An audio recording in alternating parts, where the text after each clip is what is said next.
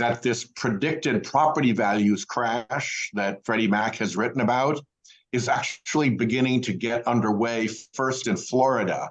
And that risks cascading into a worse crisis in Florida and then out of Florida in coastal property value losses up and down our coasts, all the way potentially up even to my home state of Rhode Island.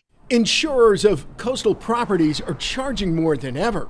They set prices by the risks associated with hurricanes that seem more frequent and powerful, floods that seem more common, and shorelines disappearing because of rising sea levels. There's a core underlying reason for the insurance problems that Florida is experiencing right now and for the risks that it faces.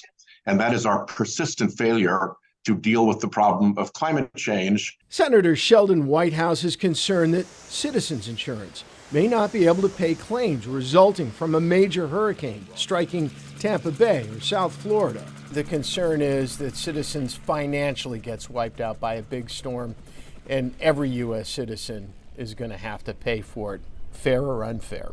Yeah, I think that's the general problem. Citizens Insurance spokesperson Michael Peltier responded to the Senate investigation, quote, "It is important for Citizens policyholders and all Floridians to know that Citizens is structured under Florida law so that it will always be able to protect its customers and pay claims."